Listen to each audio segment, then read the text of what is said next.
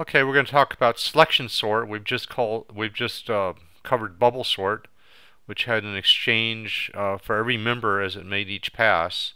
As it made each pass, it could do shorter and shorter passes until it reached the end. Selection sort similar, but as it's traversing, what it does is it looks for the largest item. It doesn't exchange anything until it gets to the end of its current pass.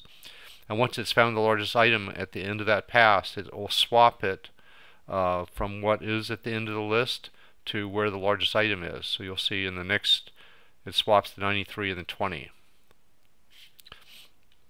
Now then it does another pass all the way up to the 55 here, and it finds 77 is larger, and it will swap the 77 and the 55. So here's the 55 here.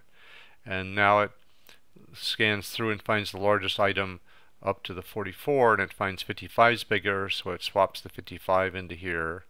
And it keeps doing that. When it's all done, the list is all sorted. Now let's look at the code. So you'll see it's doing it by remembering the position of the maximum. So first it sets it to 0. Well, first we have this is the same as in the bubble sort. This is the outer loop is going to do shorter and shorter ranges.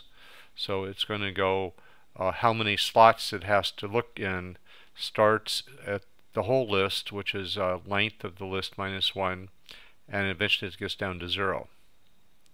So it starts out with the largest list.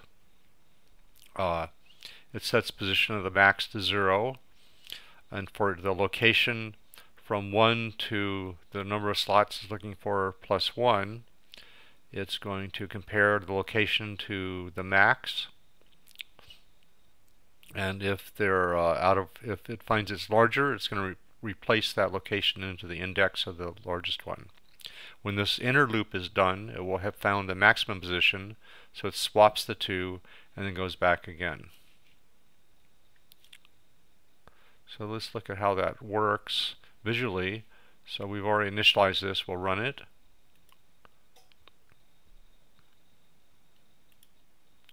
So the green is that it finds the biggest one, and then it swaps it at the end.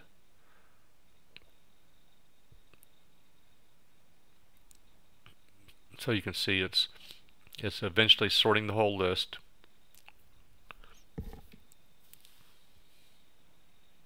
Now because this is a nested loop and it basically is going through a pass exactly like bubble sort, it's still technically an O of n squared. It has to make that many comparisons.